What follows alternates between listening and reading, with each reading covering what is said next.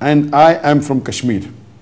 Can a girl preach as a daiya of Islam through social media by staying in full hijab? A similar question is asked. Assalamu alaikum. Wa alaikum assalam wa barakatuh. I am Shazia Pathan, a homemaker from London, UK.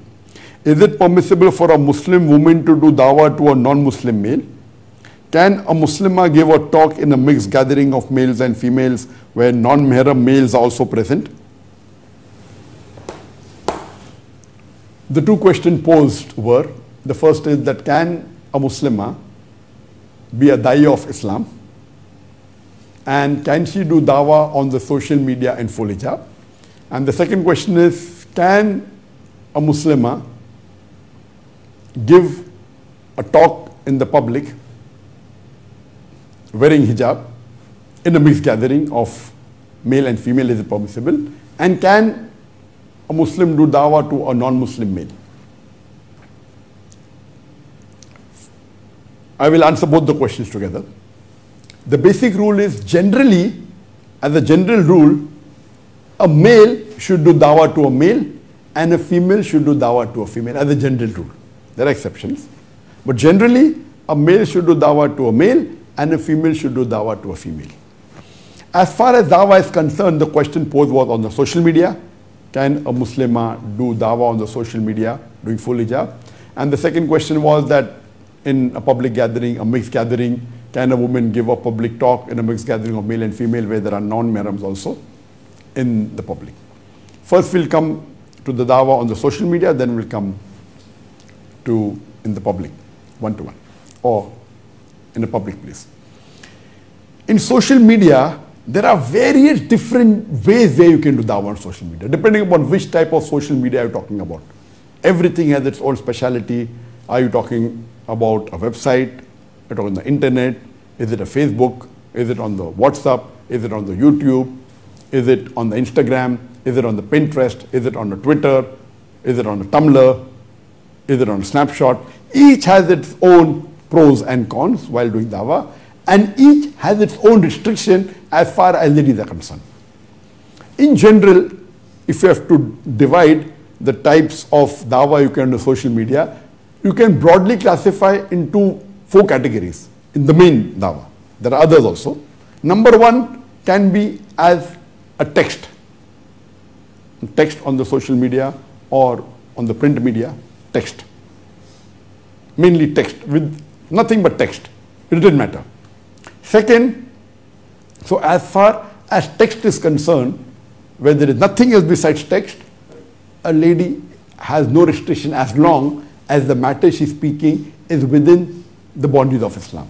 As long as she doesn't say anything in the text material which is haram, it is permitted. There's no restriction.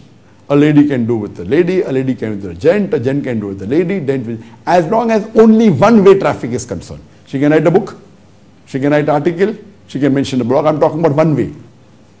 She can write an article in the newspaper, article in the magazine, she can write a book, she can write an article on the blog, she can mention an article maybe on the Twitter. If it's a one-way traffic, lady can do to a lady can do a gent can do to a gent can do to a lady. There is no restriction as long as the content is Islamic and isn't outside the boundaries of Islamic Sharia.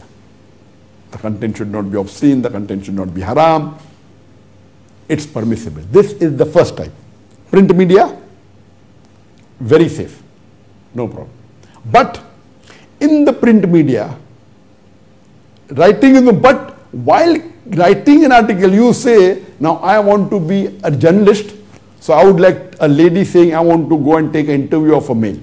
Now she goes in the office and she takes an interview of a male in a closed door, no one is there, only you and the person you're taking interview is a male, is a nam-haram. The Prophet said, if there are 2 nam-haram, male and a female, in a closed room, the third person is the devil. So writing is no problem, but if you say you want to be a journalist, okay, you take an interview only of the females, no problem. But a lady going and taking an interview of a gent, it is not Islamic. Why should she? There are other gents who can take. So writing article, no problem. Taking interview of a lady is no problem. Penning it down, no problem. Putting it on the website, no problem. As long as it's only text material. That is the first part. But secondly, if on the social media, along with the text, you're putting a photograph, if it's only ladies watching, no problem. But putting a photograph of a female, wearing a hijab, hair is covered but face is seen, putting a photograph, it's not advisable. Especially when it's a public platform, even the gent can see, so it is not permitted. There's one group of scholars who says it's permissible, but the authentic group and the group of scholars which are close to Quran Sunnah, it is haram, and it's not permitted for a woman to put a photograph. Maybe she puts a photograph on the Twitter account, her photograph. She can put any other image of scenery, but if she puts her photograph on the Twitter account where she's texting, okay, texting is fine. In many social media, you can have an account which only you can allow people to come in. For example, you say that you're a girl, you want to have a particular on the Twitter or on the Facebook, and it's a private page, you only allow ladies to come, no problem. But even in such cases, please don't you put your photograph, because you don't know. There can be a male who can come in the guise of a woman, you may not know. So when you are going on a public platform, even though you are encouraging only females to come in, you cannot put your photograph. You can write text, no problem. But putting a photograph is not advisable, even if you are very careful of seeing to it that you only allow ladies to come. A gent can come. It's a open internet. You cannot, with all your ability, you cannot see to it that restrict the height. So taking that precaution, okay, you allow only ladies.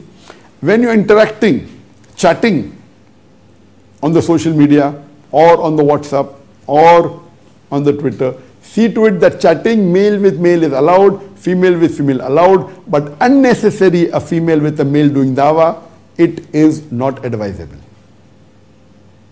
Yes, there are some people asking question to a scholar, and that scholar is answering on the Twitter is permissible if it's a male. But chatting one-to-one, how are you, this, that, and giving reply on the spot and all, this is not advisable. It should not be done. We know many a time that there are many sites which are catering to do dawah to the non-Muslims, and the female Muslimah is chatting with a non-Muslim. How are you? And they're trying to do dawah. Even though they cannot see your face, there's no question of hijab because your face is not seen. You're only chatting. So there's no question of hijab.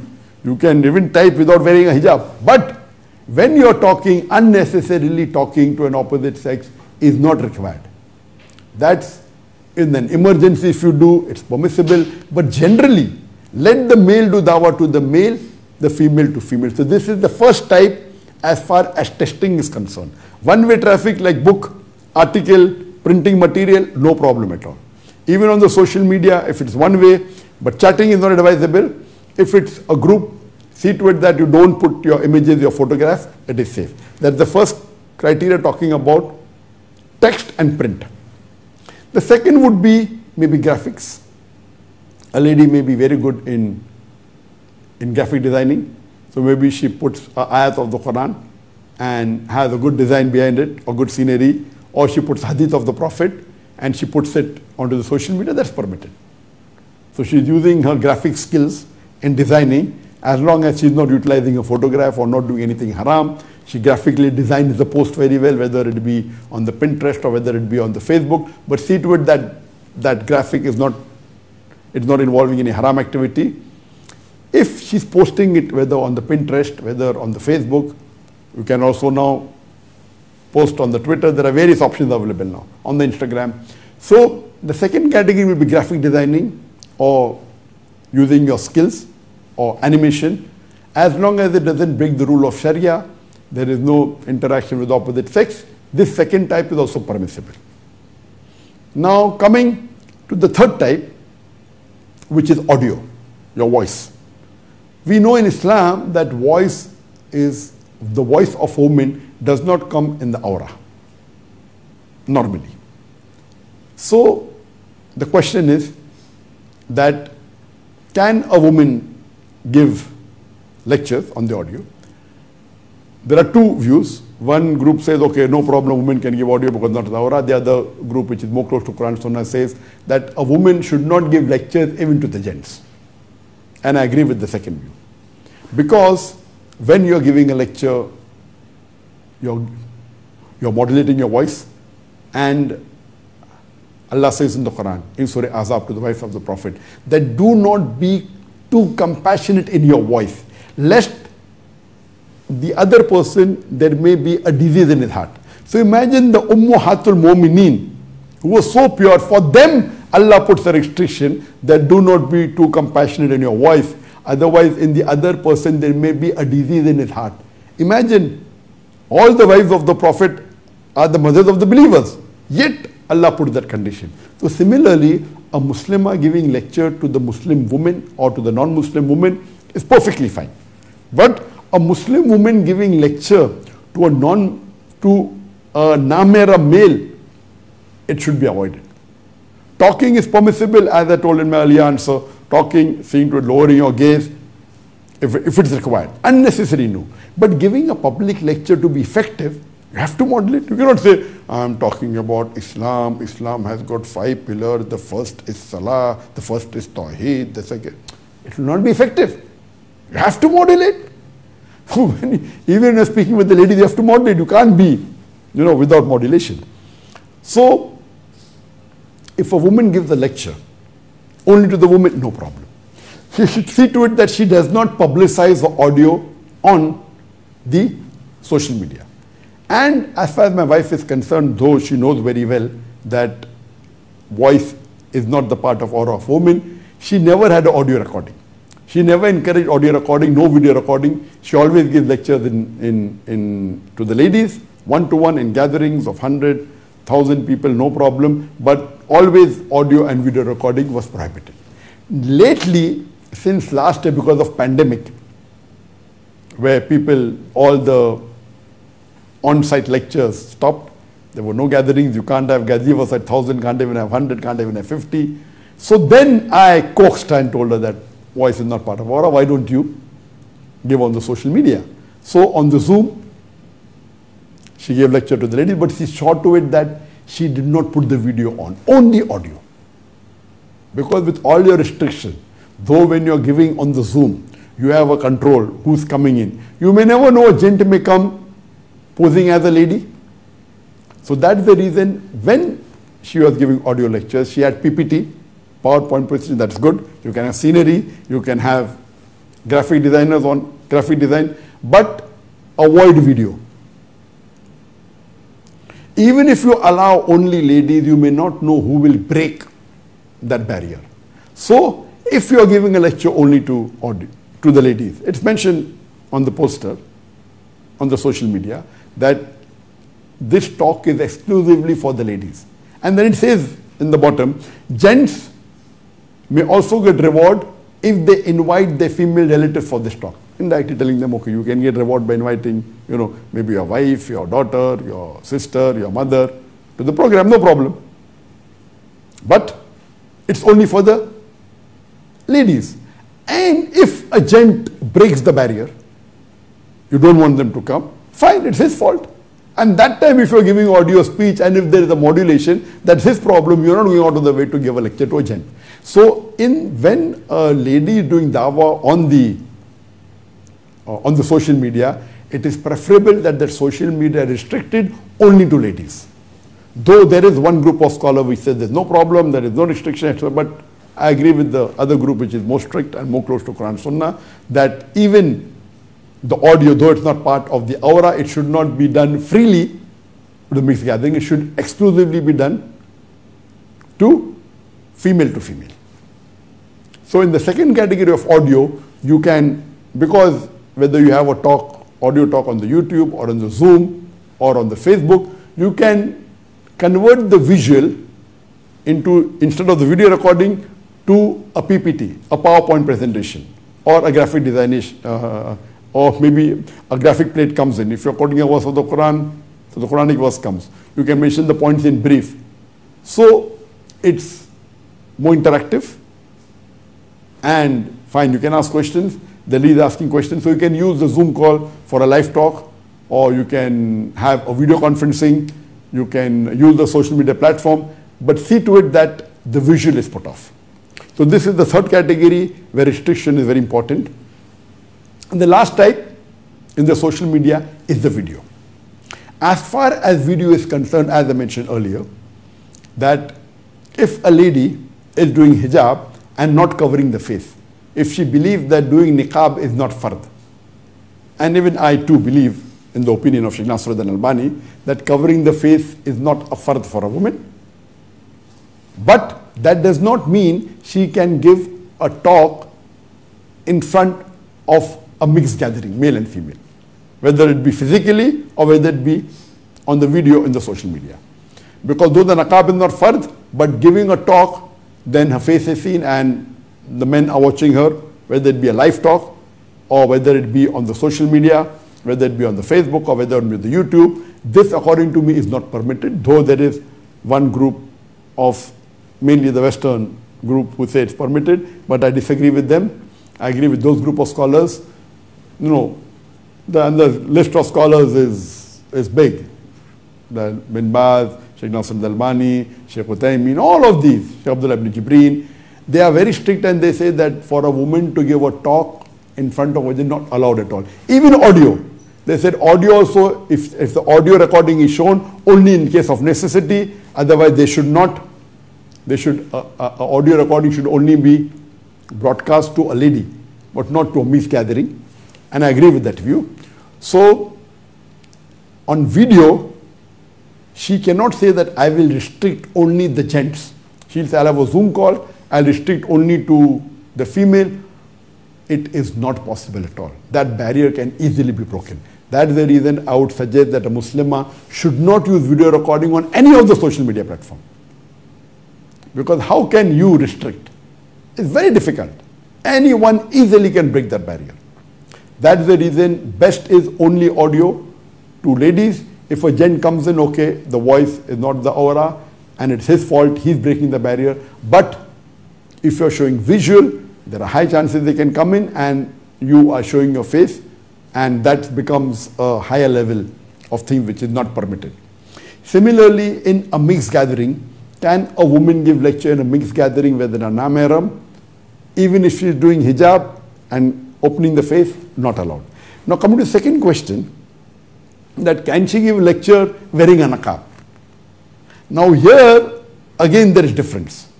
That can a lady wearing a niqab give a lecture in a mixed gathering? There's one group of scholars says even if a lady wears a niqab in a mixed gathering, she cannot give a lecture.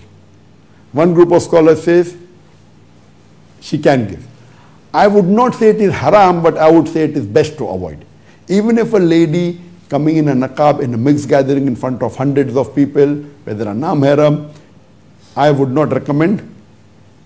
I would not say it is haram, but I would not recommend. I do lean towards the first group of scholars who say that even in a mixed gathering, if she wears niqab, her voice modulation is there, which will be a fitna, and why should she come in the front? There are other gents who can come. In front of ladies, no problem. With niqab, without hijab.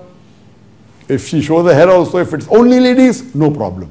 So, in general rule, a male does dawah to a male, a female does dawah to a female. I know many countries where I've gone. I'm going to a dawah center, there is a Muslim boy who's doing dawah to a non-Muslim girl in a closed room.